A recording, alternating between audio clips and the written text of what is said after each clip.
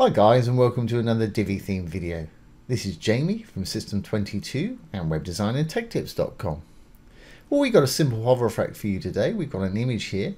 When we roll over it, it's going to zoom in like that. And if we click on it, it's going to open into a lightbox.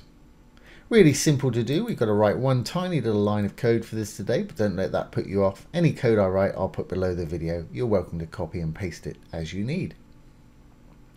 Okay, well, let's get started. I'm going to enable the visual builder so we can build on the front end. Okay, and if I go down, I've got a section here, the blue tab, with a row, the green tab, and inside I've got two columns. I'm going to add a new module to this column, the dark button over here. I'm using a Divi Image module for this today. Divi comes as standard with all these modules, plenty enough to build just about any site. If you've got WooCommerce installed, it'll also give you another dozen modules to help display your products. The one I want to use today is a simple image module right here. So I'm going to left click on that. And it's popped it into our column there. Great. Well, let's choose an image. Let's go ahead and put that city one in perhaps this time. Now, to make it pop out into a lightbox, we can go down below in the link box here. And you can flip that to on. And it'll pop out into a lightbox like the one I showed you earlier. If you'd rather have it linked to something, like a URL or another web page or something, you can put your link in here, but you can have one or the other, not both there. Always best practice, if you're linking to your own site, open the link in the same window. If you're linking off-site, open the link in a new tab. Okay, so I want my lightbox on for this today. Right, so what do we actually want it to do? Well, if we go over to our design, what I want to do is have it like that, and then when we hover over it, I want it to zoom in on this tower in the middle here. If you want to do it the other way around, have it zoomed in and have it zoomed out, just do the opposite of what I'm doing. And to create this effect today, what we're going to do is we're going to go down to transform.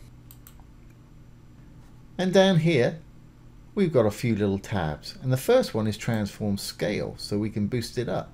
But I only want it to transform on hover. Now, common to most Divi modules, if you hover over the dark writing, you'll see some little icons appear. If there's an arrow, like there is in this case, we can click on it, and it'll give us an option to set one setting for the desktop when your mouse is not on it, and one setting for hover when your mouse is on it. So when we hover over it, I want this to be huge. So I've got scale here, which means grow or shrink.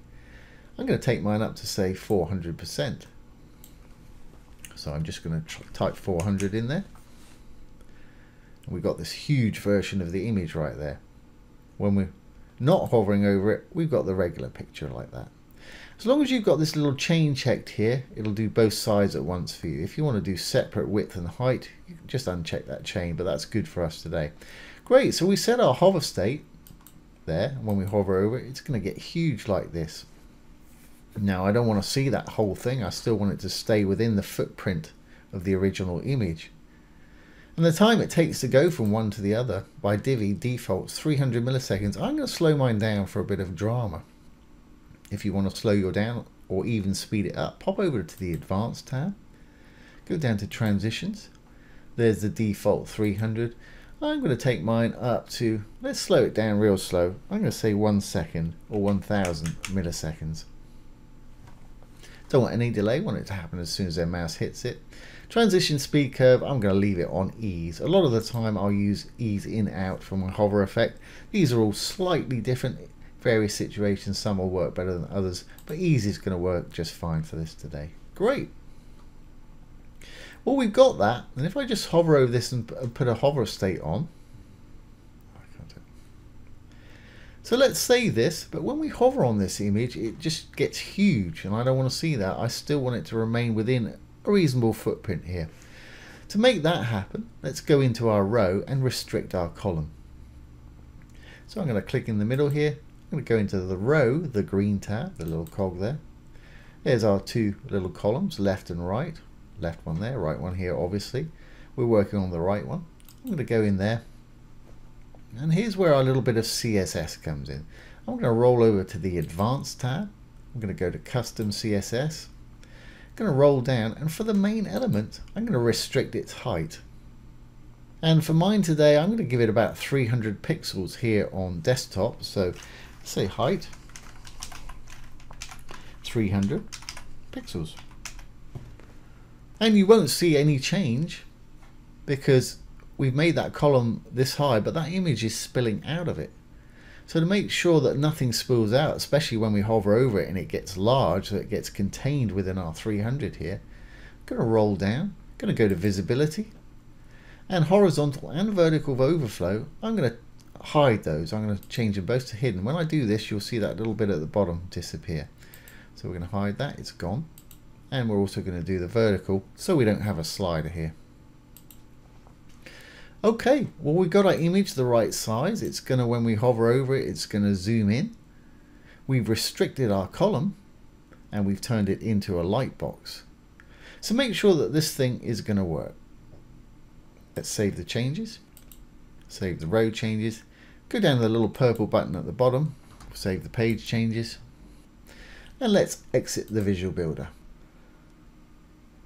There's our little image. When I hover over it, it's going to take a second to zoom in, and you can make this as slow or as fast as you want. And when we click on it, it's going to pop out into that lightbox there. And that's a great little feature to have on your site. If you wanted to, you could actually zoom in on a specific building or the spire or something like this. And I'll quickly show you how to do that in case you want to zoom into a particular area. Let's say this bottom corner of this image right here.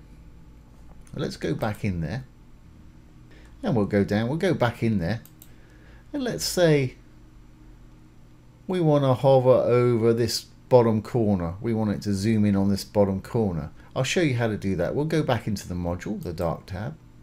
Going to go back over to the design. Going to go down to transform again. Now it's the hover state we want to affect this in. We want it to zoom into a particular place. So let's get the hover state up and it's going to zoom in. Now if we go to the next box over here, translate, we did our size with the scale there. We can go to translate. So if I want that bottom right corner, I've got to take it over to the right hand side, make sure we don't go off the edge of the image right there. There we go. And there's the chase bank. Let's focus on that chase bank right there. I don't know if you can see that.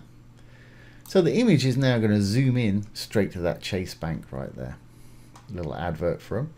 Let's just save this now. And remember, we're on the hover state and we're in the next little box here for transform, translate. That basically means move. So this will enable us to zoom and then move. You can rotate, you can skew, and you can transform origin as well. But let's just save this. This should work for us today. We'll save our page changes again and exit the Visual Builder. Now we've got our little image there. We've got that tower on the bottom right hand side, the chase bank. When I hover over it, it should zoom in on that. There we go. We're zoomed in on the chase bank. And you can slow that down as gradual as you want. But that's a great little feature to have on your site. And of course, again, when we click on it, it's going to pop out into the lightbox right there. So there you go, guys. There's a nice little image zoom effect with direction if you need it. This is just a regular one right here. So I hope you've enjoyed this today and found it useful. If you have, please give it a thumbs up, ring the bell, comment, share, and subscribe to the YouTube channel. Once again, this has been Jamie with System22 and webdesignandtechtips.com. Thank you for watching. Have a great day.